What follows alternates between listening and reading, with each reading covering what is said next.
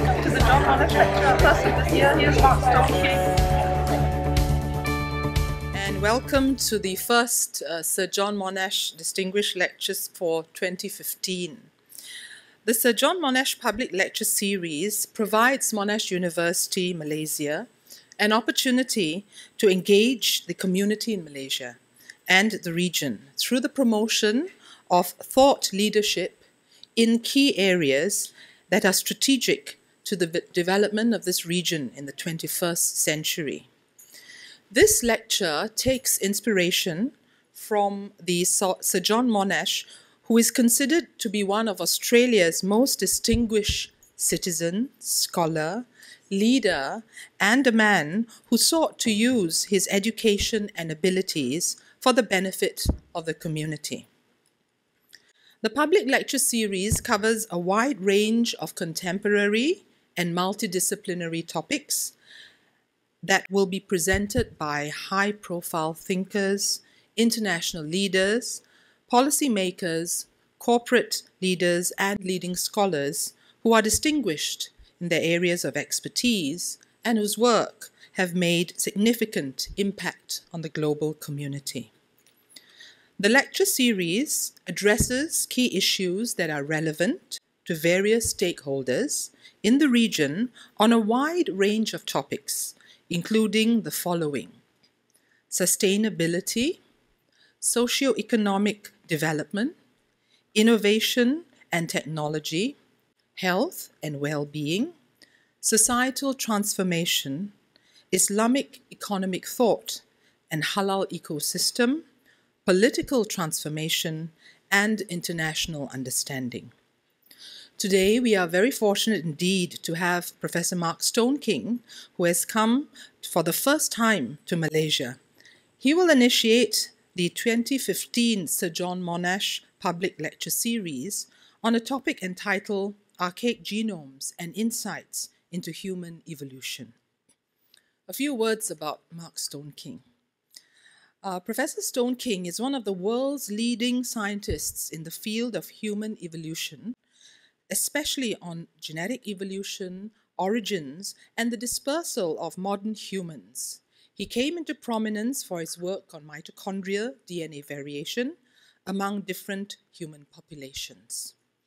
Mark and his doctoral advisor Alan Wilson and fellow researcher Rebecca Kahn made a monumental contribution to the Out of Africa theory in 1987 by introducing the groundbreaking concept called the mitochondrial Eve, a hypothetical common mother of all living humans based on mitochondrial DNA.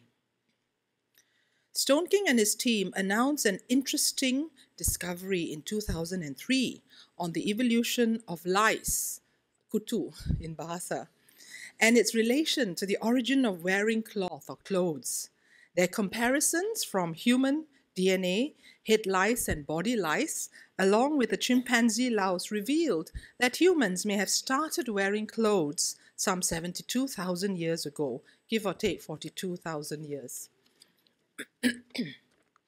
His team has also found that human androgen receptor gene is the major factor associated with baldness in men, and he has collaborated with my group and others in this region.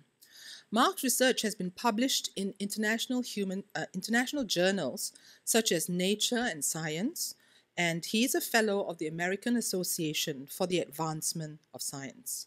Please join me in welcoming Professor Mark Stoneking to the campus and Malaysia and inviting him to present his lecture for this evening.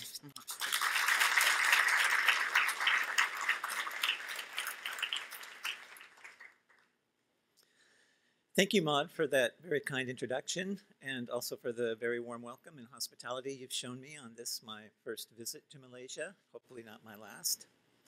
I understand that there's quite a good turnout for tonight's lecture, so I will try to make sure you get your money's worth. So what I want to talk to you today is about some insights we've gained into human evolution from analyses of genomes, of DNA. Now, I know when most of us think about human origins, about investigations into human evolution, the image that usually comes to mind is that of people digging up things, right? That you sit in caves, for example, and dig up pits, often in very exotic and nice-looking locations. And the results of all of this labor are a series of fossils that are then reconstructed to tell us something about our ancestry, as well as collections of stone tools and ornamentation and other artifacts. So these are the usual sources of insights into human evolution. But what I want to tell you about tonight is another source of insights into our ancestry, into our history, a source that only started being used in analyses of human evolution, perhaps 30 years ago or so, but I think has arguably contributed some of the most exciting and novel insights into our history. And that is this molecule, DNA, that all of us carry within us. Now, admittedly, the work that we do on DNA is perhaps not as exotic as going off into different locations and digging up fossils and stone tools and so forth. Although occasionally, if we're very lucky, we do get to go out and sample human populations for the work that we do. So now why do we study DNA? To try to learn something about human evolution and human origins?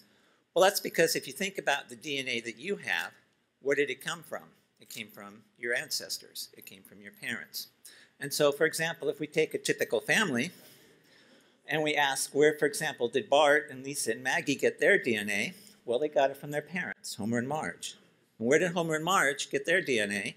They got it from their parents. And where did these guys get their DNA? They got it from their parents, and so forth and so forth. So all of us carry within ourselves, within our bodies, within our DNA, a history of our families, going back generations after generations after generations. And so we can use different types of analyses based on this principle, for example.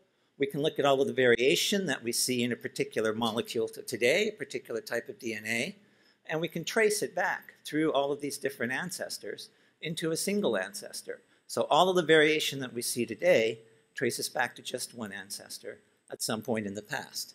And then we can start to ask questions about where did these ancestors live? When did they live?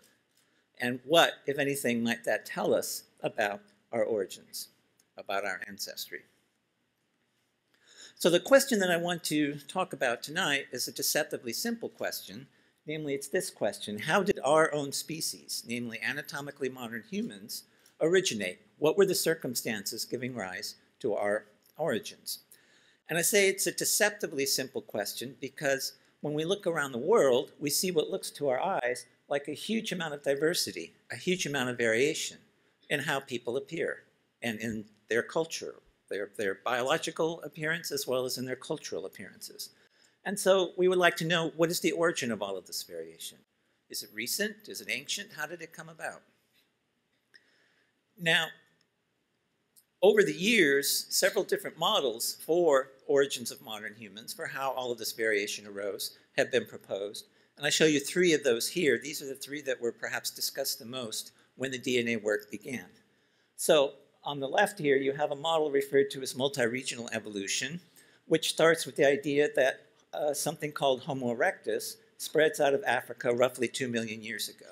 So prior to 2 million years, everything about our evolution is occurring in Africa. There's no good evidence that anything older than about 2 million years ever made it out of Africa.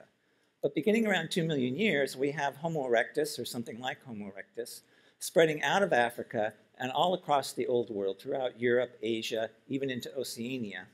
And according to multi-regional evolution, all of these different Old World populations of archaic humans transform into becoming modern humans.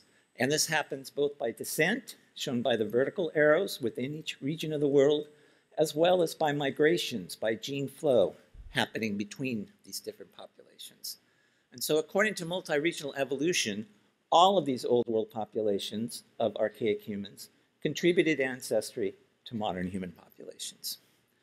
Now, in contrast to multi-regional evolution, there is the single origin hypothesis, the out of Africa hypothesis, which says that yes, 2 million years ago, Homo erectus spreads out of Africa. It leads its descendants, archaic humans that are successful for hundreds of thousands of years, all across the Old World. But then somewhere around 200 to 250,000 years ago, something special happens in Africa. And that something special is us. Modern humans arise in Africa, then they begin spreading across Africa, and ultimately out of Africa within the past, say, 50 to 100,000 years ago. And according to the most extreme view of the version of the out-of-Africa hypothesis, namely the replacement hypothesis, modern humans completely replace, without any interbreeding at all, the archaic human populations. So basically, according to this out-of-Africa replacement hypothesis, we are all Africans. We all come out of Africa within the past 50 to 100,000 years ago. And then there's a more sort of moderate version of the out-of-Africa hypothesis, which says that, again, Homo erectus comes out 2 million years ago. We have these archaic human populations spreading across the old world. We have modern humans arising in Africa 200 to 250,000 years ago. But then when modern humans spread out of Africa and they encountered these archaic human populations outside of Africa, they didn't necessarily completely replace them, but perhaps they admixed with them and picked up some ancestry. So according to these hypotheses, and there are a variety of them, but I'll just simply call them assimilation hypotheses, these archaic populations were not replaced, they were assimilated, and therefore they contributed some ancestry, some small amount of ancestry perhaps, but they contributed some ancestry to modern humans today. Now, I want to emphasize that all of these different hypotheses were originally proposed based solely on fossil evidence, not on any genetic evidence. And yet, based on fossil evidence, it's been extraordinarily difficult to try to distinguish between these different hypotheses. And I think there's a good reason for that. The reason is that, we don't have living, breathing, archaic humans to compare ourselves to like Neanderthals. Instead, all we have are bits and pieces of their fossils. And what we have to do is put those bits and pieces together and try to reconstruct what Neanderthals or other archaic humans look like and how they were behaving and what they were doing. And in that process of doing these reconstructions, biases creep in. They can be subconscious or they can be conscious. But either way, they creep in and they influence your interpretation of what these fossils look like, and therefore what the archaic human populations look like and what they were doing. As one example of this, I show you one reconstruction of a very famous Neanderthal fossil. This is the old man of La Chapelle. It's a fairly complete skeleton of a Neanderthal. And you look at this and you see some very fierce-looking, hairy, brutish creature, and he's carrying a big club here, and he's probably ready to bash in the skull of some poor modern human coming around the corner. And you look at that and you say, well, geez, if that's what Neanderthals were like, maybe they were your ancestors, but they weren't my ancestors. And now, here's another reconstruction of the exact same fossil. And now you see something that looks very wise, very modern, right? And he's making a stone tool, and he's obviously thinking very hard about what he's doing. And he's wearing a necklace, which is a bit fanciful since, as far as we know, Neanderthals didn't have necklaces, but never mind about that. And, you look at that and you say, well, gee, if that's what Neanderthals were like, then sure, I'm quite happy with the idea that they were my ancestors. The reality, of course, is that what these reconstructions tell you about is what the people who made them thought about Neanderthals. They don't really tell you very much about what Neanderthals were like themselves. So how can we go about distinguishing among these different models for human origins? Well, I would argue that the way we distinguish between them is to look at genetic evidence, because what they really are predictions about genes. In particular, they're predictions about what we would expect to see in terms of genes of African origin. So tracing the ancestry of the variation today, how much of that would trace back to Africa when we look in non-African populations? And we can put this on a continuum from 100% to 0%. Down toward this end would be multi-regional evolution, which would say that, yes, some of the mutations that were important for becoming modern humans probably arose in Africa and then got spread by gene flow and migrations to the other populations. But other important mutations, changes would have occurred outside of Africa, in Europe, in Asia, in the archaic humans there, in Oceania, and then spread around. So we shouldn't expect to see a huge contribution of African genes to non-African populations. At the extreme over here, we would have the out of Africa with complete replacement hypothesis, which says, well, basically we're all Africans. 100% of our ancestry traces back to this recent African origin event and migrations out of Africa. And then somewhat closer to this end, not as far down here as multi-regional evolution, but not completely at 100% either, we would have the assimilation hypotheses, which would say that yes, most of our genes, a large fraction of them, the majority of them, would come out of this recent African origin event, but there would be some small percentage, some contribution of Neanderthals or other archaic humans to modern human ancestry. So this would say that if we want to distinguish among these three different hypotheses here, we don't look at the fossils, we should be looking at the genes and seeing what do the genes tell us.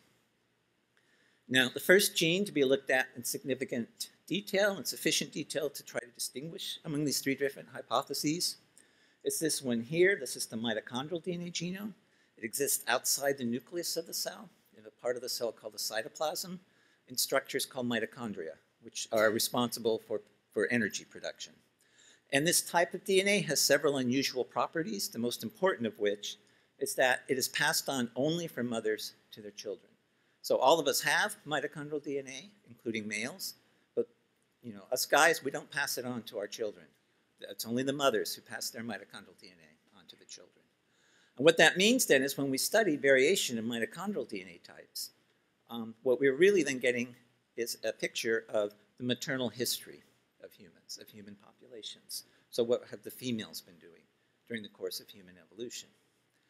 And if we look at genealogies, or what we call phylogenetic trees, but basically we look at a series of mitochondrial DNA sequences from different humans from around the world, what we see is that this genealogy or tree divides into two primary branches, one consisting only of Africans, the other consisting of non-Africans. This pattern implies that the ancestor here was indeed in Africa, and moreover, we can use a molecular clock approach. So the idea that mutations are occurring at a regular rate through time, we can ask how long would it take to produce all of the mitochondrial DNA diversity that we see in human populations today? And the answer is not very much time, only about 150,000 years or so. So the mitochondrial DNA evidence strongly suggests a recent African origin. We don't see any evidence of anything older contributing to modern human mitochondrial DNA diversity. But that's only one gene. And the history of a single gene can differ from that of a species or populations by chance events or because perhaps selection has influenced the patterns of variation. So we need to look at additional genes, not just at mitochondrial DNA. The next gene to be looked at in sufficient detail to test these different hypotheses is this one here. It's this poor, pathetic little chromosome here. This is the human Y chromosome compared to an X chromosome. So this is what makes us males male. And it is passed on from fathers to sons. And so therefore, by studying Y chromosome variation, you learn about the paternal history of humans. Now, as I said before, incidentally, the Y chromosome just has a few genes on it, and these are known as the testis determining factors, or TDF genes.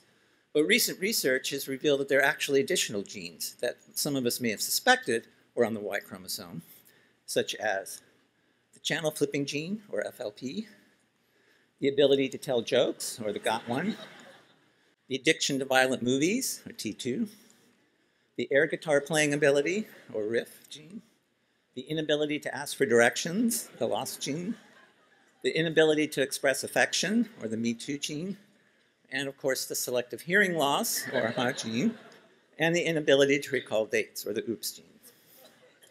So now if we look at variation in human Y chromosomes from around the world, we actually see a pattern that looks very much like the mitochondrial DNA story. So we see that the deepest branches here, the earliest splits in this genealogy of human Y chromosome variation from around the world, is in Africa. So it implies an African source for human Y chromosome variation. The dates, we still don't have very good mutation rate estimates for the Y chromosome, but the dates are somewhere on the order of about 250 to 350,000 years ago. So somewhat older than mitochondrial DNA, but still within the framework of a recent African origin.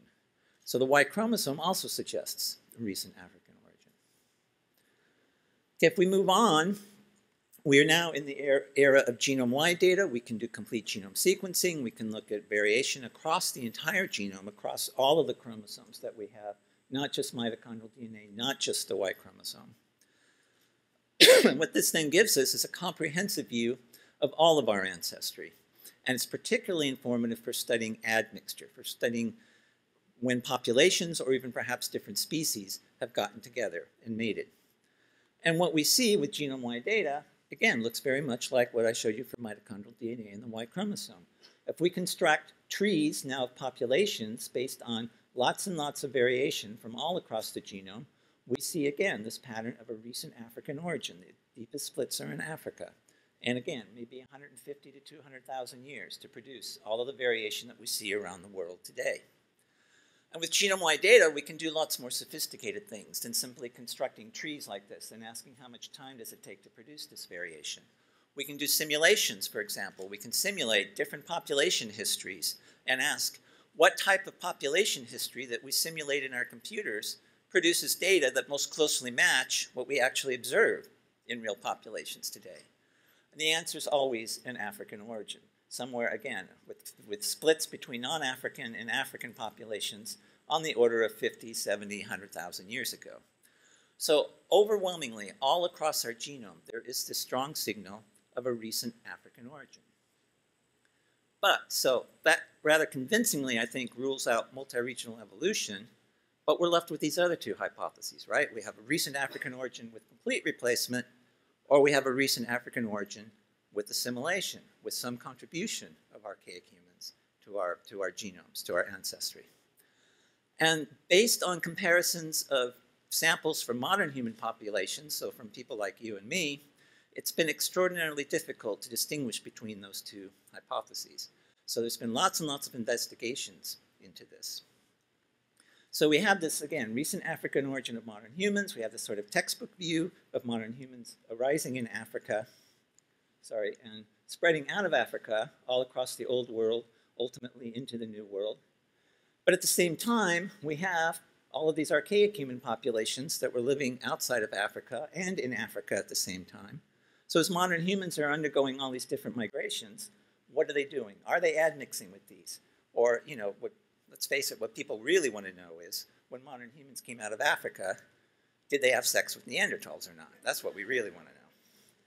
And again, from looking at modern human samples, it's extremely difficult to try to tell that apart. So there were studies which would argue that yes, they did. So for example, the eminent researcher Gary Larson published this study, which showed that the caption here, in case you can't read it, says, "As stock worked frantically to start a fire, Cro-Magnon man walking erect approached the table and simply gave thee no light." So this would suggest that yes, modern humans and Neanderthals did have sex. On the other hand, there's also this view that he later published, saying that the women here are saying they're Neanderthals and they're not every one of them, which would suggest that no, they did not. And so as I said, based on modern human variation, it's extremely difficult to distinguish between these. There are studies that would say yes, and then there are studies that would say no, and people would go back and forth and back and forth.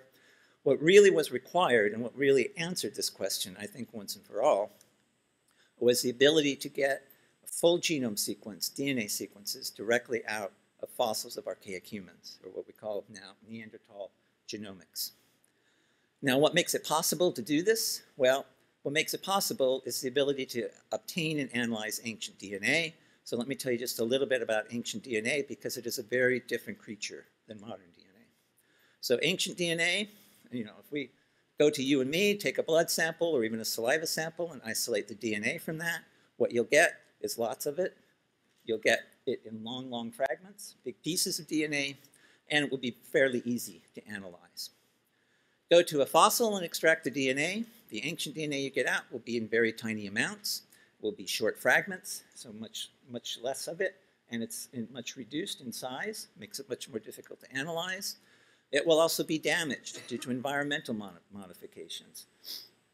And so you have all these particular damage points that also make it difficult to analyze. And finally, it will exist in a sea of contamination. The contamination, some of it will be environmental. It will come from bacteria or fungi, which have attacked the bone since the individual died. But there's also the possibility of human contamination from the archaeologists who excavated the bones, or perhaps from the people in the laboratory who've been handling it. So you have all of these problems that you have to overcome when you're trying to deal with ancient DNA, the very small amounts, the short fragments, the damage and modifications, and the contamination. So what does it take to work with ancient DNA? It takes very special precautions that you normally don't have to undertake when working with modern DNA. So we have dedicated facilities where the only modern DNA that gets into the facility is the person actually doing the work. Otherwise, modern DNA doesn't enter the facility. Everything is kept under ultraviolet light when people aren't in there to try to destroy as much contaminating DNA as possible. So it takes very dedicated facilities to do this. If you're really lucky, you can convince archaeologists to wear protective clothing when they do their excavations, and that makes a big difference.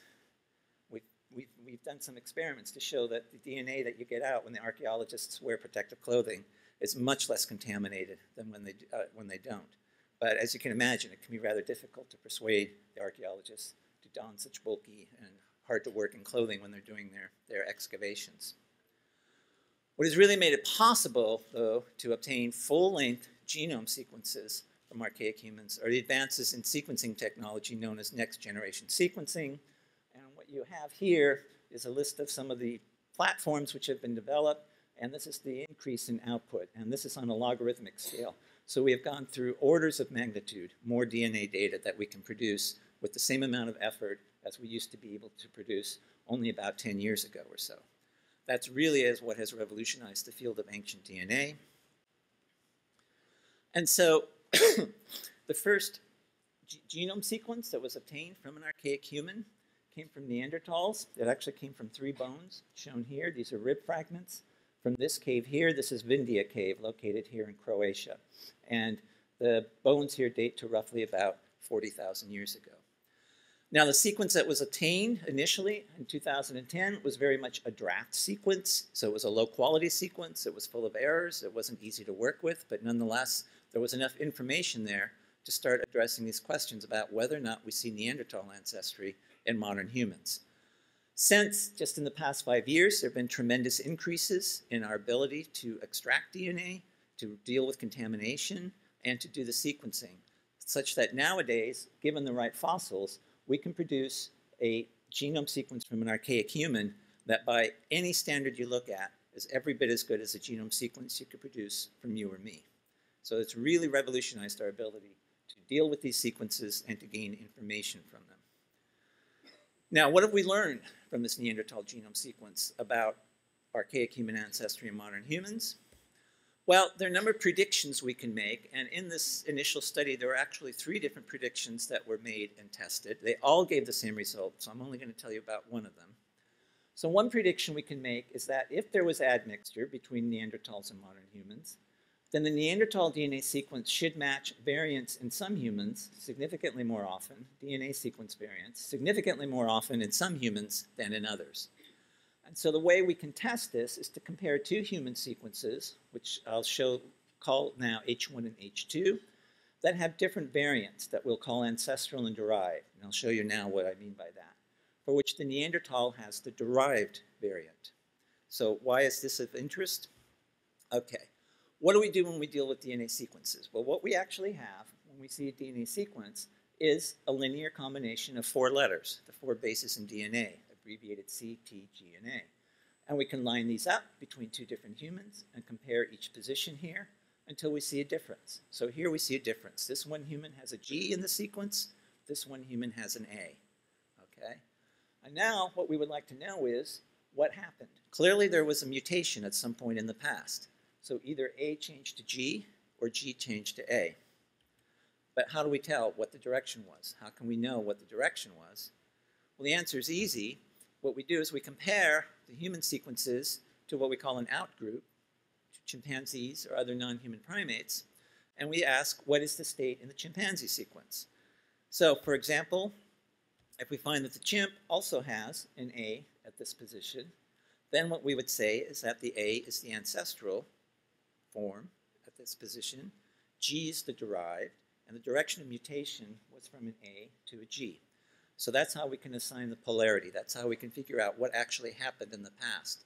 What was ancestral, what was derived, what was the direction of the mutation. Now, if we look at the relationships among DNA sequences and compare them to the relationships among modern humans and Neanderthals, taking 2 humans and 1 Neanderthal, if we compare 2 humans to a Neanderthal, this is usually the expected relationship, maybe not actually in this case, but usually what one expects. The 2 humans should be more closely related to each other, and then the Neanderthal, right?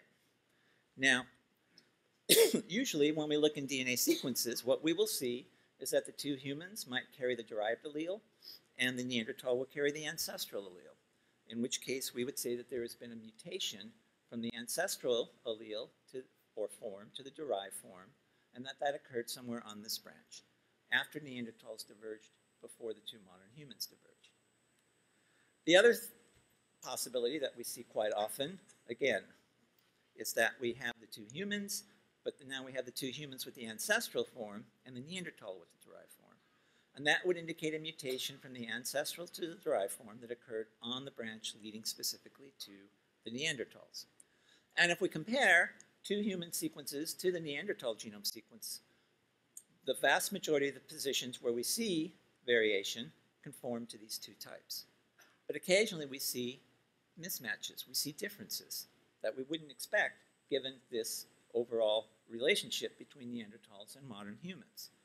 What we can observe at some positions is that the Neanderthal has a derived allele, one human has a derived allele, but the other human has the ancestral form. Now, how does this come about? There are two ways this could come about. One is a condition that we refer to as ancestral polymorphism, ancestral variation, variation in the population that was ancestral to Neanderthals and modern humans. And so we would have the mutation occur before the divergence of Neanderthals and modern humans. And so in this population, we have both the A and the D forms. But then just by chance, the Neanderthal gets the D form, one human also gets the D form, and the other human gets the A form. And we can do this two ways. We can have the Neanderthal and the first human sequence having the derived alleles, or we can have the Neanderthal and the second human sequence having derived alleles. So this is one possible explanation about how you can get a mismatch between the gene sequences and the actual relationships that we expect from the individuals.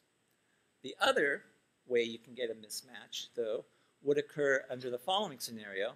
Here we have the two human sequences. Again, the Neanderthal has a derived allele, one human has a derived, the other human has the ancestral. This could happen also if the mutation occurred specifically on the branch leading to the Neanderthal, but then there was subsequent gene flow, admixture between the Neanderthal and this human, but not this one.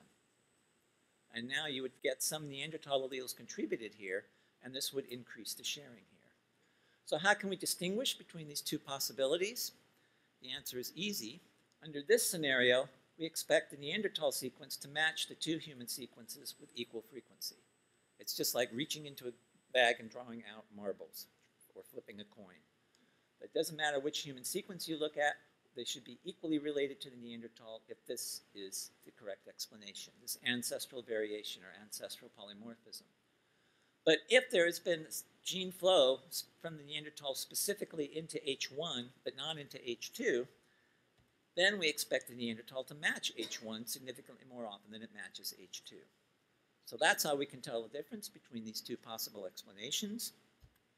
And so that's the basis of the test. We compare different human genome sequences to the Neanderthal sequence. We look at these positions where one human and the Neanderthal are both derived and the other human is ancestral. And we see if there's more matching between one human and the Neanderthal versus the other human and the Neanderthal. And now when we do this for two African sequences, what we find is that there's no difference in the matching. They're equally related to the Neanderthal. We do this for two non-Africans, same result. They're equally related to the Neanderthal. Where things get interesting is if you compare an African to a non-African.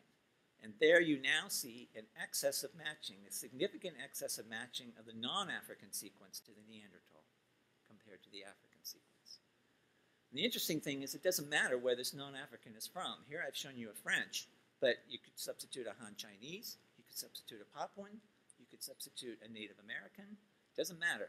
Any non-African always shows an excess of matching to the Neanderthal with respect to an African. And so we can summarize the comparisons in this way. Again, you compare two Africans, no excess matching. Compare two non-Africans, no excess matching. Compare an African and a non-African, you always see a significant excess of matching to the non-African, regardless of where the non-African is from. There are actually two possible explanations that one can come up with from this. First is that there was gene flow from the Neanderthals early on in the ancestry of human populations after they moved out of Africa. So if human populations move out of Africa, admix, have ancestry coming from Neanderthals, and then start diverging and spreading around the rest of the world, then all of these different human populations are going to carry Neanderthal ancestry. So that's one possible explanation for what we see. The other one is a very sort of clunky and kind of hard to explain, hard to describe explanation involving what's called ancient structure within Africa. Basic idea is that Neanderthals also came out of Africa, but several 100,000 years before modern humans did. But if they came out of the same population in Africa that later also gave rise to modern humans out of Africa, there would be some sharing of alleles between Neanderthals and modern humans out of Africa, simply because they're coming from the same ancestral population. If that's hard to understand, don't worry about it. The statistic I showed you now doesn't distinguish between these two explanations, but other statistics do. And you do those other statistics, and they convincingly say that no, this is not the right explanation. The right explanation, the one that explains all the data, is this one: gene flow into the ancestors of all non-Africans. So the conclusion is that yes, modern humans did have sex with Neanderthals. Now, during the course of this work, many different fossils were screened for seeing whether they would have sufficient DNA to do a genome sequence that was in sufficient shape and sufficiently non-contaminated. And during the course of this work, a small pinky bone that had sat in a drawer in a museum in Russia for a long period of time, so for decades, was examined. Pinky bones, fingertip bones, they don't have any morphology that lets you tell whether this is from a Neanderthal or a modern human or something else. So what was done was to do the mitochondrial DNA sequencing and ask, does the sequence look like a modern human or does it look like a Neanderthal? And in the case of this fingertip bone, which came from this cave here, which is Denisova Cave, located in the Altai region of southern Russia, the answer was that it was not modern human, but also that it was not Neanderthal. It was something else, something that had never been seen before, never described before. And so we refer to this as Denisovans. And the mitochondrial DNA sequence compared to modern human mitochondrial DNAs and to Neanderthals here. So here you see typically when you compare Neanderthal mitochondrial DNA to modern human mitochondrial DNA, the divergence is roughly 500,000 years ago. Here's Denisovan mitochondrial DNA. It's twice as divergent. Divergent estimated 1 million years ago. So something very different. However, keep it all on the one hand, I want you to keep in mind this very deep divergence here because that will become important later. It's also the case that, again, mitochondrial DNA is just a single gene, it's a single genetic locus, and it doesn't always give you the right answer. And in fact, when a complete genome sequence was obtained from this fingertip bone, it showed that, in fact, the Denisovans are a sister group to Neanderthals. So they have a common ancestry with the Neanderthals. Here's their divergence from modern humans.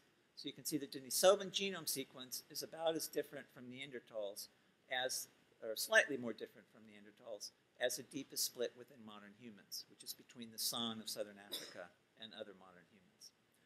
So Denisovans are a sister group to Neanderthals, but they've had a long separate history. So we refer to them as a separate group. We do not call them Neanderthals, we call them Denisovans. Everything we know about Denisovans basically comes from this genome sequence. The only fossils we have so far that have been attributed to Denisovans comes from this one cave, Denisova Cave, where we have the fingertip bone and we have a couple of teeth. And that's it. That's all we know about them. So this, though, then, having this genome sequence brings up the question, did modern humans also then have sex with Denisovans or not, right? So what do we see there? Well, now we do this allele sharing test that I told you about. And here with the comparison with Neanderthals and then with the Denisovans, we compare two Eurasians, so two people from the Old World continent, we see no excess sharing, either with Neanderthals or with Denisovans. Compare Eurasian to an African, we see an excess of sharing with the Neanderthals. We see a similar excess, although not as extreme. If you look at the numbers here, it's slightly reduced with Denisova, consistent with the fact that the Denisovans are related to the Neanderthals. Okay, so this might be explained just by that relationship. Where things get more interesting is we look at Melanesians, people from the island of New Guinea, and compare a Melanesian sequence to a Eurasian sequence. Neanderthals, no excess sharing. Denisova, excess sharing. The Melanesian is more similar to the Denisovan than the Eurasian is. And the same thing with African. Now here, because we're doing a non-African to an African comparison, now we see a significant excess of matching with the Neanderthal, but it's not as much as we see with the Denisovan. And so the conclusion that would come out of this is that there was Denisovan admixture, specifically with the ancestors of Melanesians, which is a result I think you could have made a lot of money on by betting on after the genome sequence was produced, because, I mean, after all, Denisova Cave is something like 7,000 to 8,000 kilometers away from New Guinea. It's a completely different environment, completely different climate. So to suppose that you would find evidence of Denisovan ancestry not anywhere near the cave, but 7,000 or 8,000 kilometers away, was a very big surprise. But the overall conclusion then is that modern humans, yes, we had sex with multiple archaic humans, hopefully not at the same time, and that we then have, as I said, evidence of interbreeding between Neanderthals, specifically in the ancestors of all modern humans. So this is our human family tree. These are the divergence between Neanderthals and Denisovans, and then the modern human groups. And we have contribution from Neanderthals to all non-Africans in their ancestry, and a contribution from Denisovans to Melanesians. Now, what I want to do now is tell you about some other things that we have learned from these genome sequences. So we learn more than just what the sexual habits of our ancestors might have been.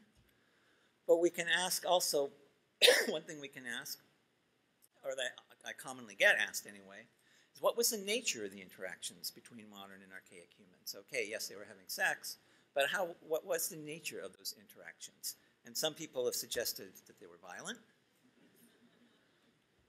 or perhaps they were more peaceful. Now, from the genome sequences, we have no way of telling, right? I mean, all we can say is that, yes, they had sex. We don't know under what circumstances they did. If you look at how modern human populations behave when they come into contact with one another, I think you can make an argument for either scenario here. But what we can say from the genome sequences is that regardless of the nature of the interactions, the product of those interactions, namely the children of matings between Neanderthals or Denisovans and modern humans, must have been recognizably human, because they must have been brought up in the human societies. Otherwise, we wouldn't, and they must have contributed to later generations of modern humans, because otherwise we wouldn't see this archaic ancestry in our genomes today. If those children had been seen as, oh, you know, being something really weird, something different, or relegated to the Neanderthal or Denisovan communities, then we wouldn't see that ancestry today. So they must have been recognizably human in some form or another. Now, in addition to what we learn about the sexual habits of our ancestors, there's a lot more that we can learn from these genome sequences. And one thing we can learn is something about human migrations by looking at these admixture signals with archaic humans. So how can we do that? Well, this is what we knew at the time of the Denisovan genome sequence was published back in 2010. So here's Denisova Cave. X marks the spot. These are all the populations that were examined for evidence of Denisovan ancestry, and this is the place where you see them. Two populations that were studied, one from New Guinea and one from Bougainville. So what we wanted to do, as you can see, there's a rather obviously large gap here in the sampling, is that we would like to fill in this gap and learn a bit more about what might be going on in between here. And to do that, we entered into collaboration with David Reich and a number of other people, including Maud Phipps. And there were a number of people who contributed data and samples to this study, including Tim Genome, who was a student of Maud's at the time, as well as some other people who were in my lab at that time. And so what we did was to, first of all, develop a different statistic that allowed us to estimate Denisovan ancestry as a fraction of that in New Guinea. And so here what I've done is to show you now that the same data as before, but now instead of just simply showing you red as having Denisovan ancestry and white as not having it, now I'm showing you how much Denisovan ancestry there is proportional to that in New Guinea. The reason I do that is because in New Guinea, where you see the most Denisovan ancestry, it's only about 4 or 5%. So if I showed that as a pie here, you wouldn't hardly see it. So this does not mean that New Guineans are Denisovans. It means they have the most Denisovan ancestry. And in Bougainville, we see about 85% of the Denisovan ancestry that we see in New Guinea.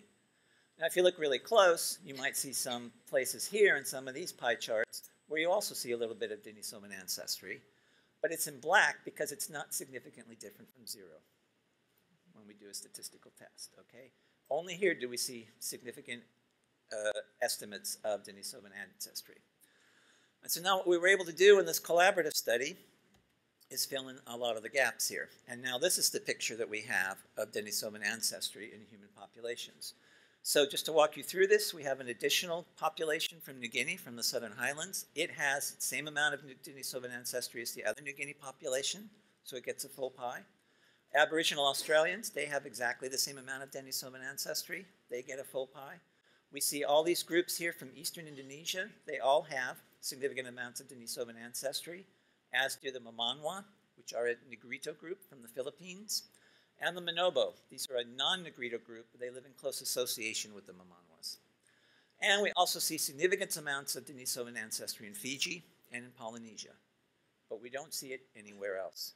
In fact, we see a very strong and striking differentiation between eastern Indonesia here and western Indonesia. We do not see any significant Denisovan ancestry in western Indonesia, nowhere on the mainland. In fact, curiously, this sort of division here comes very close to following along Wallace's old line of biogeographic distinction here. Now, many of the populations that have evidence of Denisovan ancestry we know or suspect have had contact, recent contact with New Guinea in the past few thousand years, tens of thousands of years. Could the signal of Denisovan ancestry that we see in these populations be explained by their shared New Guinea ancestry? To address that question, we did this analysis. We looked at the amount of Denisovan ancestry on this axis and the amount of New Guinea ancestry in each population on this axis. Now, I know these are too small for you to make out what these populations are, so I'll just simply tell you that along here we have all of the populations from eastern Indonesia, Fiji, and Polynesia. And what you can see is that the amount of Denisova ancestry is indeed correlated in these groups with the amount of New Guinea ancestry. So that suggests that that's how they got Denisovan ancestry, not by admixing directly with Denisovans, but by admixing with New Guineans who carried Denisovan ancestry and therefore contributed their Denisovan ancestry to these populations. But there are two groups which don't fit this relationship, and those are the two Filipino groups, the Mamanwa and the Manobos, which have significant amounts of Denisovan ancestry, but negligible amounts of New Guinea ancestry. So now if we take stock and try to put this all together and sort of scratch our heads and figure out what this might be telling us, what we've seen is that Australians and New Guineans show the highest and similar amounts of Denisovan ancestry. So that fits with the idea that they have a deep common origin for New Guinea and Australian populations. We see that eastern Indonesia, Fiji, and Polynesia all show amounts of Denisovan ancestry that's proportional to their amount of New Guinea ancestry, which suggests that that's how they got it, through admixing with New Guineans who carry Denisovan ancestry. However, we have these two groups, the Mamanwa and the Manobos from the Philippines, which have significant Denisovan ancestry, but negligible New Guinea ancestry. So that raises a question. Was their Denisovan ancestry contributed by the same or different admixture event as that contributed to New Guinea and Australia? And finally, while scratching our heads and trying to put all this together into some sort of scenario, it's important to keep in mind not just who shows Denisovan ancestry, but who does not show Denisovan ancestry in this. And two groups of particular interest that do not show Denisovan ancestry are the Jahai. Jahai are a Negrito group from Malaysia, here in Malaysia, and the Andamanese Onge. They do not show any significant Denisovan ancestry. And this is of interest because anthropologists have proposed that both the Jahai and the Andamanese Onge are probably related to New Guineans and to the Philippine Negrito groups. And so the fact that they are possibly related but do not show this Denisovan ancestry is also of interest. So what we did next is use a method called admixture history graph, which I'm not going to explain because it's really, really complicated, to try to fit a scenario which explains all of the different patterns that we saw, fits the data. And when we did this, these are the results. And as I said, it's a really complicated method, and what you get out looks like a mess, and it is a mess. But I can sort of try to explain it to you this way. So we start with modern humans arising in Africa and moving out of Africa. And the question marks here are to remind me to tell you that even though we sit and draw these arrows here on maps, we don't really know where they started in Africa. And we don't really know where they went once they came out of Africa. East Africa is as good a bet as any, but could have been North Africa. Middle East is as good a bet as any where they went, but it could have been other places. Wherever they went, we know that they met with Neanderthals and that they admixed with Neanderthals, picked up ancestry from Neanderthals, because all non-African populations, again, show Neanderthal ancestry. What happened next? Well, the modeling that we did suggests that what happened next was a migration that probably went by a southern route, and it came along the coast of India. And the reason why we think it went this way is because there are two populations that the simulations, the analysis shows are descended from this migration. Those are the Andamanese Onga, so they do seem to be descended from an early migration, not out of Africa, but out of this non-African population. And the Jahai, the Malaysian Negrito group. And what happens next then is we have a split between the Philippine, Mamanwa Negrito group, and then the last split between the ancestors of New Guineans and of Aboriginal Australians. These are all suggested to be descended from the same early migration here and to have diverged in this sort of order.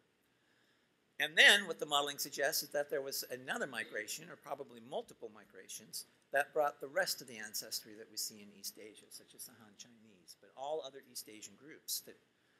And now, again, I remind you that we have Denisovan ancestry on this side, in these populations, but not in anything on this side. And so the fact that we have the Andamanese Onga and the Jahai descended from the same migration as the migration leading to the Philippine groups, the New Guineans and the Australians, and yet no Denisovan admixture here, Denisovan admixture here, what that suggests, obviously doesn't prove, but what it suggests is that the Denisovan admixture might have occurred somewhere around here. And that would explain why you have it here, but not over here. I mean, you can come up with other explanations and try to get the ancestry closer to Denisovan cave, but it would require that you have these groups diverge, and then somehow they go up here, and they pick up Denisovan ancestry, and then they come back down here, and they don't leave any trace of it here, but you still see it here. So it gets a little bit more complicated to try to explain things that way. The simplest explanation would seem to be Denisovan admixture probably occurred somewhere around here in island Southeast Asia. And so the overall conclusion is that there have been multiple waves of migration into East Asia, earliest one that involved some Denisovan interbreeding, later ones that did not. The most likely location for that Denisovan interbreeding is somewhere here in Southeast Asia. And if that is indeed the case, that's kind of interesting because, as I said, this is 7,000 to 8,000 kilometers away from Denisova Cave here. And it's not only a wide range geographically, it's also a wide biogeographic range, right? You have Denisovans then presumably living in the taiga forests of southern Siberia and the tropical rainforests of Southeast Asia. That is a wider geographic and biogeographic range than any other hominin species is known to have occupied, with the exception of us.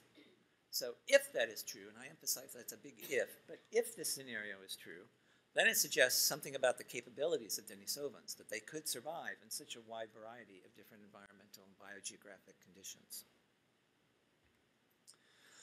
Okay, now that all seemed very nice and straightforward, and we were quite pleased that we gotten such a nice result out of this study. We probably should have stopped there, but science continues, science marches on, you get new results, and as I said, the plot thickens. So what happened was that early last year, complete genome sequence was obtained from a Neanderthal.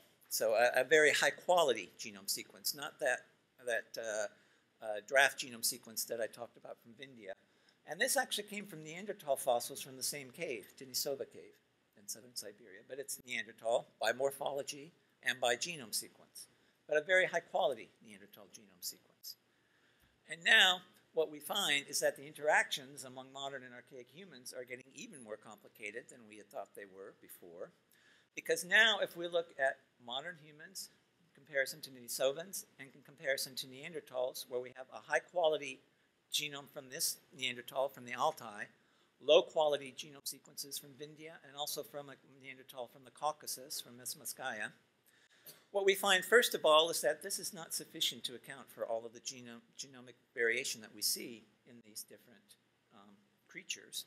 We have to invoke something else. We don't know what it is. We call it super archaic, but we don't know what it is.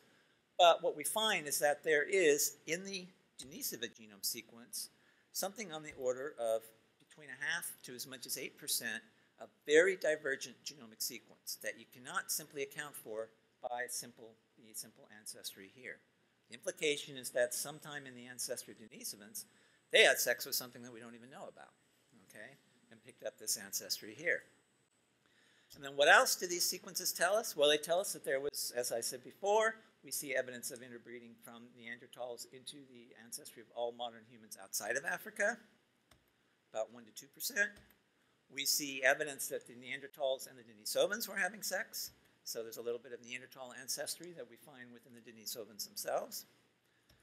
We also see Denisovans contributing ancestry to the Oceanian populations, as I was just telling you about. Again, about 3 to 6% of their ancestry.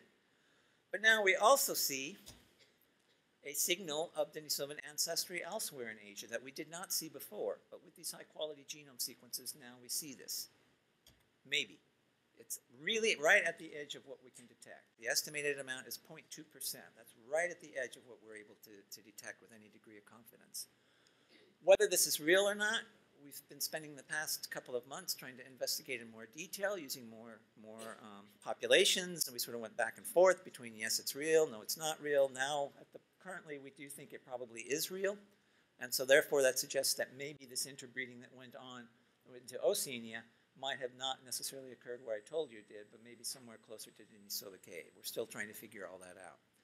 But as I said, you know, more data you get, things start to get more and more complicated. So maybe that's not so surprising, given that what we know about human behavior, and how humans like to mate and migrate, and the product of all that is admixture that you see here.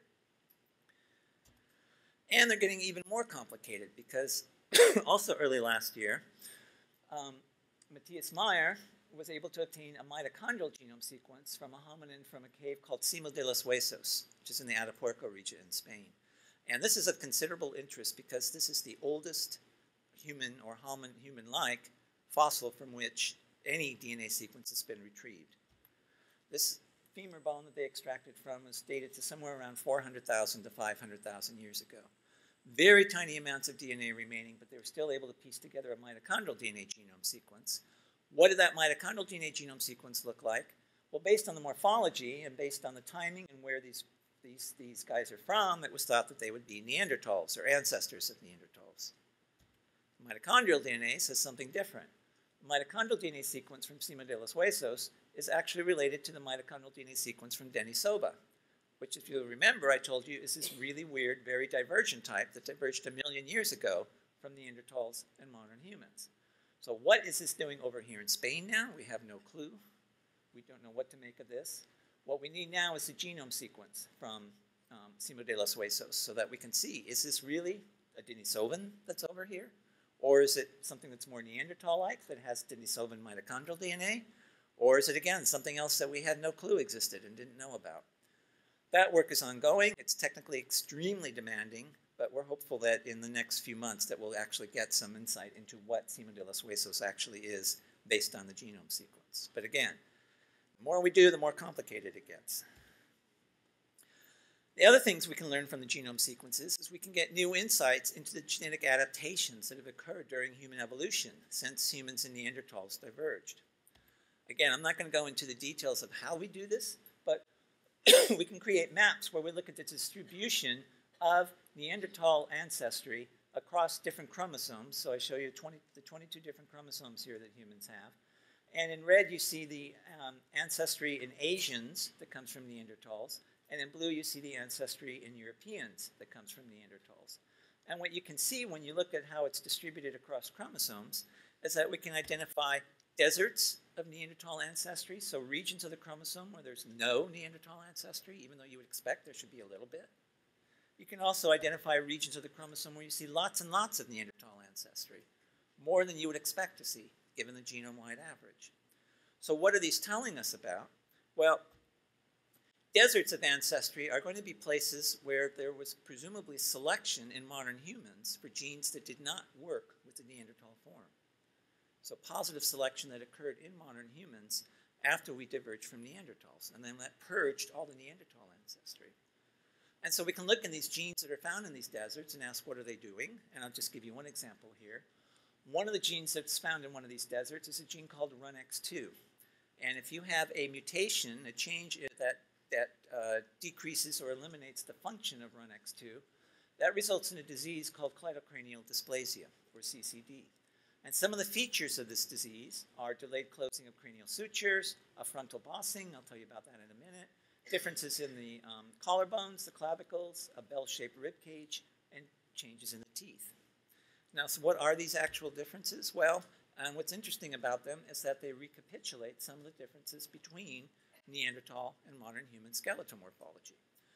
So, for example, one of the traits characteristic of Neanderthals is this frontal bossing, this protuberance in the forehead. That's characteristic. If you find it in the Neanderthals, you don't find it in modern humans.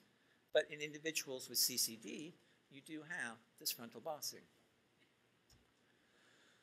Modern humans have a barrel-shaped rib cage. So our rib cage goes straight up and down. Oops. There we are. Whereas Neanderthals have a bell-shaped rib cage. Their rib cage protrudes outward as you move down the rib cage. And if you look at individuals who have CCD, they have this bell-shaped rib cage. They also have some abnormalities of the collarbone, which again recapitulate what you see in Neanderthals versus modern humans. And so the inference here is that this RUNX2 gene that we identified by looking for in these deserts of Neanderthal ancestry, changes in this gene may have been important in forming the modern human skeletal morphology relative to the Neanderthal skeletal morphology. So now we start to learn something about the actual genetic changes that were involved in becoming modern humans. Another thing we can look at is we can look at the islands of Neanderthal ancestry. We can look for places where we see elevated Neanderthal ancestry relative to what we would expect given the overall genome-wide average. And the idea behind this is that, which I think makes sense, if you think about it, Neanderthals evolved from Africa. They moved out of Africa. They then had to adapt to outside of Africa, these new environments, these new climates, these new diseases, new parasites, new sources of nutrition, which they were able to do, and they were successful for hundreds of thousands of years. And then, 50, 70,000 years ago, modern humans arise, they start moving out of Africa, and they have to do the same thing all over again. But if in the process of having sex with Neanderthals and Denisovans, our ancestors pick up genes that are of adaptive value that allow them to adapt to these new local conditions, then this sort of adaptive introgression will then result in signals of positive selection in the modern humans. I mean, who knows? Arguably, it could have been very important for our survival outside of Africa to have these genes that we picked up from the Neanderthals and the Denisovans. And so we can ask, what kinds of genes do we find in these islands of ancestry? And what we find, for example, are things that make sense in terms of what I've just told you. We find disease resistance genes, human histocompatibility genes, HLA genes. These you find high-frequency variants that are the same in Neanderthals or Denisovans. You don't find them in Africa, but you find them in high frequency in some populations outside Africa. So that seems to make sense. However, some of the things we're finding, again, are hard to interpret. So, for example, there was a paper published last year which looked at sequence variants in this gene, which is a risk factor for type 2 diabetes in Mexico and possibly also in East Asian populations, although the study focused on Mexico. And what they found is that there is a variant of this gene which is very divergent. It's very different from the forms of the gene that you find in any other human population, but you find it at high frequency in Mexicans, and it is a risk factor for type 2 diabetes. So the diabetes-associated form is very, very different from the forms you see in other humans. And it turns out to be closely related to the form that you find in Neanderthals. So these are the diabetes-associated forms. These are the non-diabetes-associated forms. And here we have Neanderthal sequences for this gene. So it would seem that the risk factor for this particular risk-associated gene for type 2 diabetes may have been contributed to us by Neanderthals. And even more weird was this study that came out last year, which looked at altitude adaptation in Tibetans. So there's been a few studies done looking at high altitude adaptation in populations in Tibet, which have had to adapt to the hypoxia, the low oxygen conditions, and so forth that go along with living at high altitude. And a few genes have been found for which there are variants known which confer high altitude adaptation in Tibetans. And what this study did was to ask, well, where else do you see these high altitude variants? And what you see is that when you look in Tibet, you have this one form of this gene, this EPAS1 gene, and we just call it the green form. And you can see the green form is in very high frequency in Tibet. It's like 80%. And you don't see it in hardly any other human population. Where else do you see it? You see it in Denisovans. Denisovans have this exact same form of this gene. And so that suggests, along with other analyses that were done in this study, suggests that Denisovans contributed this form of the gene to high altitude adaptation. So what's going on with that? What does that tell us about Denisovans? You know, we don't know. Maybe they were the original abominable snowmen. Who knows? Who can tell? So to summarize, what I hope I've showed you is that in addition to telling us something about the sexual habits of our ancestors, having these archaic genomes has been a source of new insights into many different aspects of our origins and our evolution, including dispersals of modern humans, migration patterns. We can find out something about the genetic changes that distinguish us from archaic humans. And we also learned something about genes of functional importance that we may have received from this interbreeding with archaic humans. Now, I want to leave you with one final thought, and that's that throughout this lecture, I've been referring to what we've learned about us, about modern humans, right? And of course, that's what we're all interested in, right? We're all modern humans, so we want to know about us. We don't care about them. We want to learn about us, about our history, about our ancestry. But let's stop a minute and think about the Neanderthals and the Denisovans and maybe the other archaic types that were out there that we don't even know about. And what were they thinking? What was their reaction when they first encountered modern humans? I mean, here they'd been living in their environment and their cultures, their societies for hundreds of thousands of years. Now, all of a sudden, this strange new creature comes out, you know, something much different. You know, we were much more different from them than any human population is from any other human population. So it must have been something quite staggering for them to have to deal with these new arrivals on the scene. And you know, there's an old saying that history books are written by the survivors, and we were definitely the survivors of that encounter. But if Neanderthals had been able to write books about what was going on, maybe they would have been something like this one here. So who are all these foreigners with small noses and big foreheads, and where are they coming from? Look at immigration troubles in the Neanderthal Valley. So, I mean, you know, immigration problems are a big issue in many societies today, many countries around the world. And, you know, maybe the spread of us out of Africa, the origin of modern humans, was the source of the very first immigration problem. So I'll end there. The acknowledgments. All of the work I'm talking about was due to the efforts of a great many people who I don't have time or space to acknowledge, but I'll just mention the Neanderthal and Denisova Consortia were led by the director of the department I am in at the Max Planck Institute, that's Svante Pääbo. Shown here with some of the other people from the Leipzig Institute who contributed to this work. And of course, we have to acknowledge the Max Planck Society for the funding that makes all of this possible. And thank you for your attention.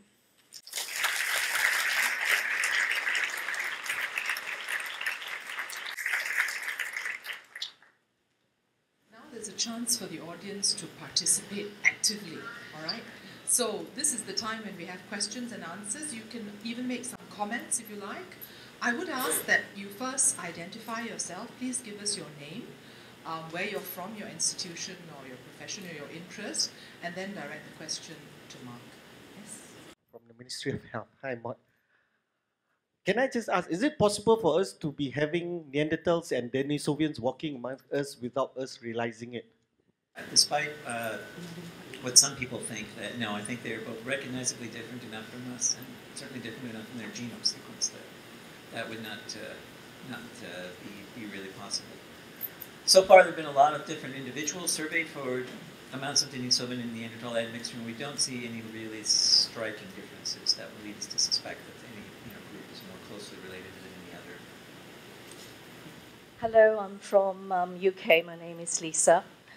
I'm very interested in this topic because I watch a lot of TV programs on this out of Africa, and we have many programs in UK.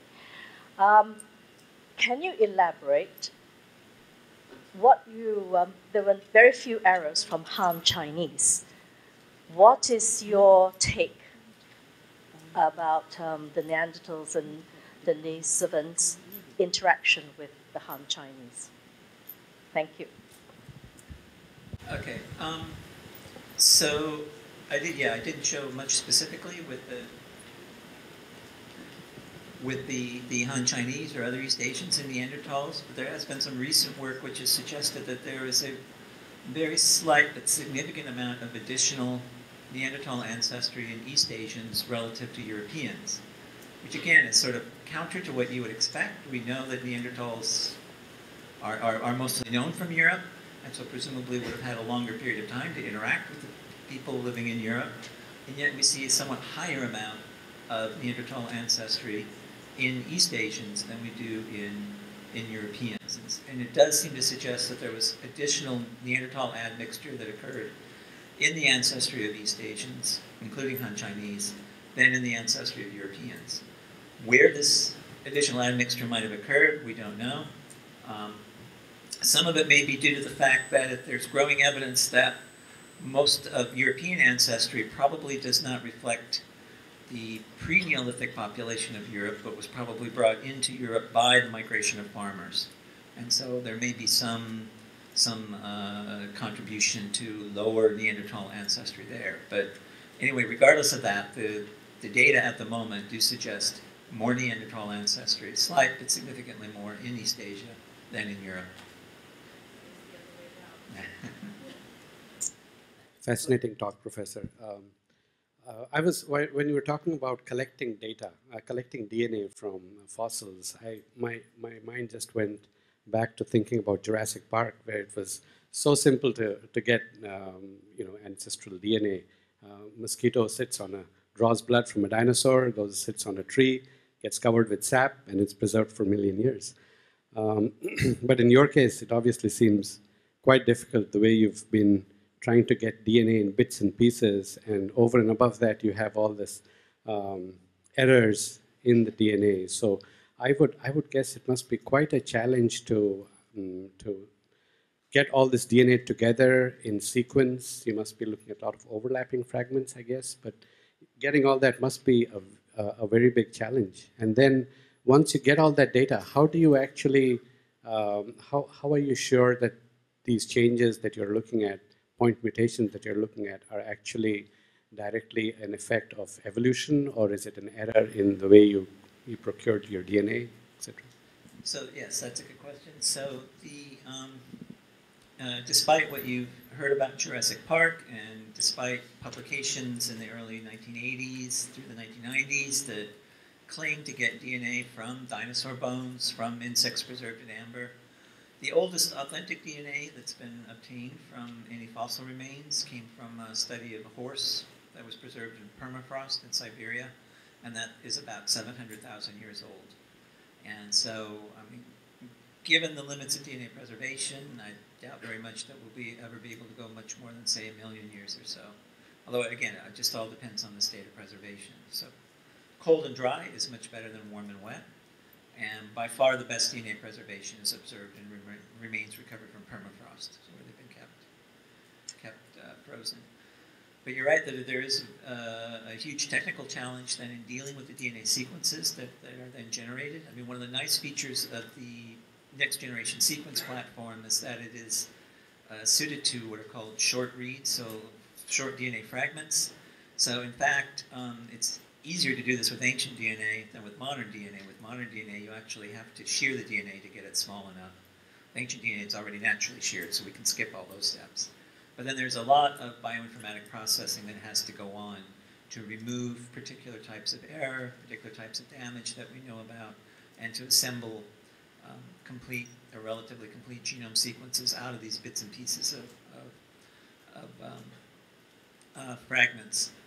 But what certainly makes it easier, I won't say easy, but easier, is the fact that with the new advances that have been made by people, mostly at the Max Planck, in extracting DNA and getting DNA of good quality out of ancient material, is the generation, like I said, of very high quality sequences, so that you're sequencing each fragment many, many times.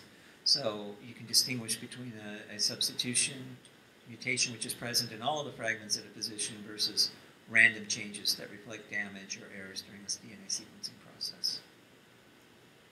Hello, good evening. My name is Irving, and I'm a geoscientist with Petronas. I was just wondering if your field has any sort of inference or hypothesis as to why the preservation potential of the, I forget what's it called now, the one that you found in the cave, what was it again? Yes. Yeah. Why is there such a low preservation potential of that entire line of, species, I guess? So Yeah, there's been a fair amount of work now since the discovery of the Denisovans, trying to find other examples of Denisovan fossils, and so far they haven't paid off. We don't know why that's the case, if they were not very widespread, or if, again, it's just a matter of preservation. I mean, one hypothesis that I find kind of attractive is, given that Denisovans and Neanderthals are sister groups, is that maybe when Neanderthals left Africa, or the ancestors of Neanderthals left Africa, some of them went into Europe, and those became Neanderthals, and then some of them continued on into Asia, and those became the Denisovans. Maybe where we actually have the Denisova remains from the cave in the Altai, that might be the extreme western end of their distribution. And we have Neanderthals also in that cave, and that is, so far, the known easternmost distribution of Neanderthals. So maybe that was just sort of the very extremes of their range. Neanderthals were living in Europe, where we have caves and we have much colder environments, and the preservation is better. Denisovans are in Asia, where there have been warmer conditions, more humid conditions, and there have been numerous fossils that could potentially be Denisovans that have been tested for DNA, but so far they haven't yielded enough DNA to do the analysis. But again, maybe we'll get lucky and find something, and that will give us more information. Hi, my name is Ming. I'm from the Monash genomics facility. Unlike we are not really that interested in human mitochondria. We sequence more non-model organism mitochondria in any case. But in any case, I got two questions.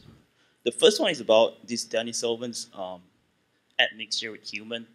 It doesn't really make sense in the sense that if Denisovan is so far up, why are you getting it way down south? You get it in Papua New Guinea, but you're not getting it in Malaysia or Asian. And another question is it possible that, for the Tibet, they have this adaptation to elevation? Could it be that instead of getting it from Denisovan, could it be that they kind of evolved independently? I think that makes more sense because you're not getting a lot of Denisovan genotype probably in the Tibet population. So it kind of doesn't make much sense. Think of it that way. Okay, so to address the first question as to how you get Denisovan DNA specifically into, say, Oceania, so far away. So I think in principle, there are two potential ways that could happen. One, as I suggested, would be that Denisovans were very widespread and were living down in Southeast Asia as well, so much closer to Oceania, and that's where the admixture actually occurred. Second possibility is that the admixture actually occurred closer to the Denisova cave, and the humans spread out across East Asia, and they went into Oceania. And all of them then had this amount of Denisovan ancestry. But then there were subsequent migrations that came into East Asia and admixed with the populations there and diluted their Denisovan ancestry. But those additional migrations didn't penetrate into Oceania. So they didn't move as far. I mean, we do see striking genetic differences between Eastern Indonesia, Western Indonesia, mainland Asia, and so forth. So at the moment, we can't really say for sure which of those is most likely. Now, with respect to your second question about how likely is it that the high-altitude haplotype variants actually were contributed by Denisovans, the study did a lot of simulations and testing to see how likely it is that you would get this by chance. And given that it's more than just one simple mutation, it's a whole haplotype basically. It's extremely unlikely you would get that by chance. Now, whether that means that Denisovans were actually adapted to high altitude, or whether this was something that was just existing in Denisovans as a neutral variant and then got selected for in high altitude, we can't tell. Hello, I'm Dr. Subita from the Institute for Medical Research. And actually, I went through this book, Eden in the East, by Dr. Stephen Oppenheimer. And it actually points out the first human civilization started in Southeast Asia. What are your comments on that?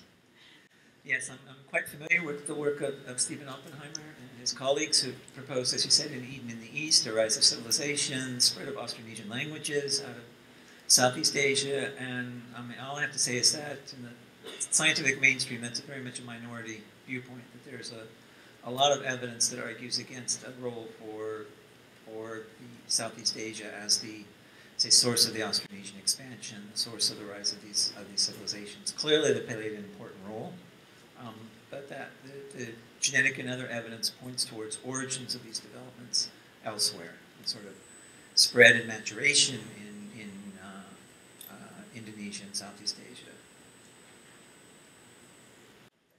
Thanks. You said the Neanderthals also came out of Africa. Is that right? That's correct. So would you have had contemporaneous Neanderthals in Europe and in Africa? Probably not, because the evidence seems to indicate that the ancestors of the Neanderthals moved out of Africa probably somewhere around 600, 700,000 years ago.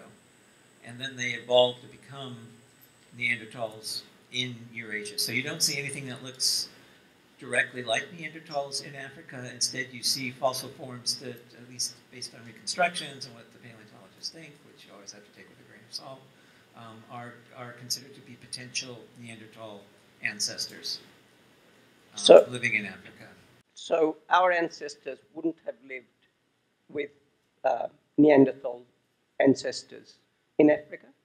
No, they wouldn't have been contemporaneous at any stage? So the ancestors, so Homo sapiens probably arose several 100,000 years later, but whether and what the relationship was with the ancestors, the African ancestors of Neanderthals is not at all clear. Fossil evidence is very muddled on that point. And if we were ever able to get DNA sequence information out of some of these African fossils, then that might help shed additional light on that. But at the moment, no, we can't say much about what might have been going on. There is evidence, even though we don't have any archaic human genome sequences from African fossils, but there is some evidence to indicate that there must have been interbreeding that went on in Africa between human populations there and archaic populations in Africa as well. But what those were, we can't tell. Okay. So the sex could have been much earlier and longer, as it were. Well, there certainly could have been, and given what we know about humans, there probably was. But the signal that we see in modern humans today, no, would have been derived. That we can actually date. That has actually been dated, and that would have occurred within the past 100,000 years. So it would have occurred outside of Africa. Professor Ma, I have one question. My name is Kulasegar. Did you all do any admixture study between Denisovans and Neanderthals? So yes, that has been looked at, and there is a indication of a small amount of interbreeding that went on between the Denisovan and the Neanderthal, specifically from Denisova cave, the Altai Neanderthal. So yes, there was interbreeding that went on there as well. Would that have any significance between the studies between Homo sapiens and Denisovans? Did you do a comparative study? A comparative study. Probably not, because what we detect is a very small but significant amount of interbreeding of Neanderthals contributing to the Denisovan, but then we have the Denisovan contributing to Oceanians. So we don't think that those two events are really related or connected in any way. They probably indicate separate events that occurred during human evolution. Hello, my name is Razet. Today there are, well, I think I know of two groups that are going for 10,000 human genomes. So there are going to be a lot more human data. So the question is there a possibility that we will discover a lost ancestor from this data? It's possible. As we get more archaic genomes, then we'll get better at differentiating between modern human ancestry and these archaic human ancestries, but it's still without the actual archaic genome, it's still very difficult to make a really solid, convincing case for this. So, but yes, as we do get more and more sequences, I think we will hopefully be able to pin down potential contributions by other archaic species out there, other archaic groups. My name is Shankar.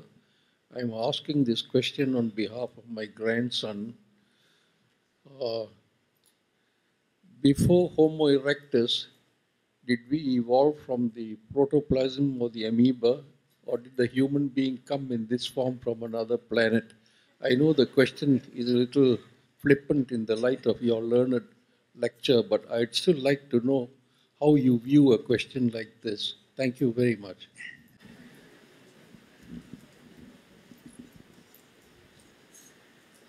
So all of the evidence that we have points to a single common origin of life on this planet. So there are various sort of building blocks of life which are shared by all living things, possession of DNA, possession of other structures, that all suggest that there was just a single origin of life, and therefore humans are descended, as are all other living creatures today, from the single origin. So there's no evidence yet, I would say, that there was any contribution from outer space or from aliens, you know, no matter what the X-Files tells you. So. Hello, Professor Mark Strong. I'm Melvin. It's a student here. And I was wondering, over here in Southeast Asia, specifically around the Florensis Islands, there is something called Homo florensis. I'm not sure if I pronounced it correctly. You know about that, right? Yes, yes. Yeah, Homo and florensis, yes. I'm just finding it on Wikipedia, basically, and there is no successful DNA extraction from it, but is there anything found in the genome, is there any found in the sequence around of ethnic people around here that suggests that they were interbreeding from an unknown source, possibly from Homo florensis? So I'm not aware of any. I mean, there is ongoing analysis. I know genome sequences from populations in this area, not necessarily from directly around the island of Flores, the groups on Flores. So there have been some attempts to try to get DNA from those remains. So far, they've been unsuccessful. But I know there are going to be other attempts in the near future, and perhaps they'll, with new methods, so perhaps there will be some success. We can be hopeful. But at the moment, no, there's no indication of anything that we can't explain. Although, you know, one possibility I'll just throw out is maybe what we see as Homo florensis is Denisovan.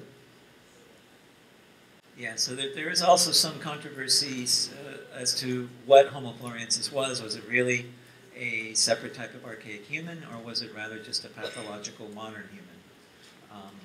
And there's been some publications back and forth on this issue.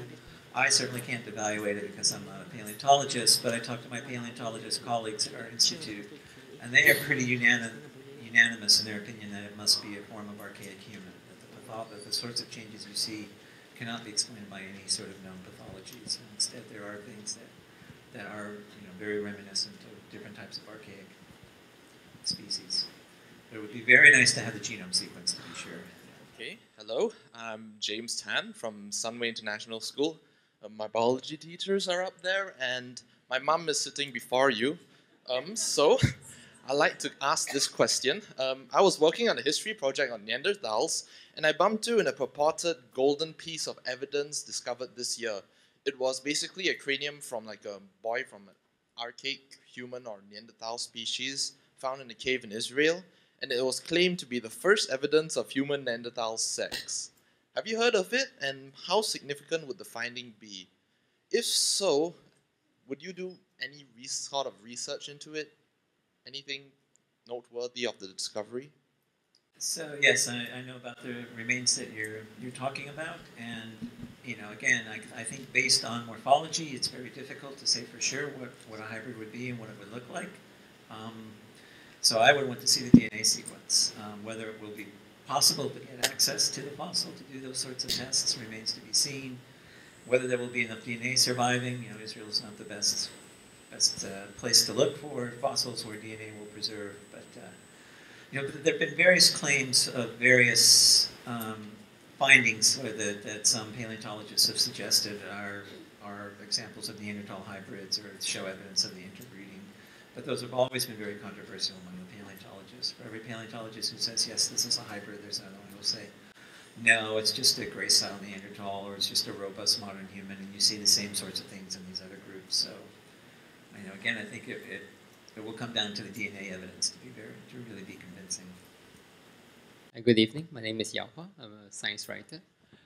Do comparisons between the genomes of modern humans and archaic humans give us any idea on how our ancestors outcompeted the archaic humans? Because supposedly, if we had retained adaptive functional genes from them, from Neanderthals, they must have, I guess, taken some of our adaptive genes too, unless our ancestral mothers only mated if they are men, and their women did not mate with our ancestral fathers.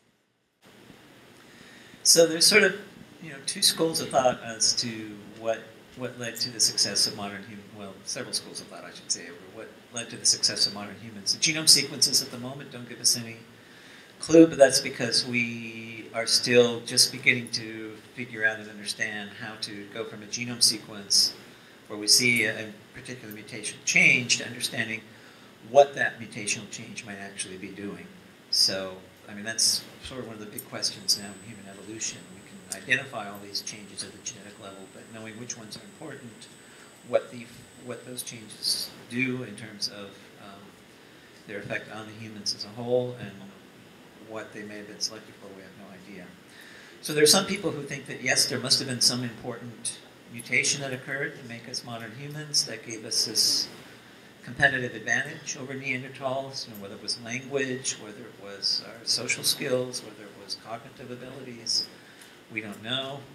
By every measure that you can get, by looking at cranial morphology and skeletons, there's no indication that Neanderthals had any decrease in cognitive skills, any difference, significant difference. If anything, their brains were larger than ours.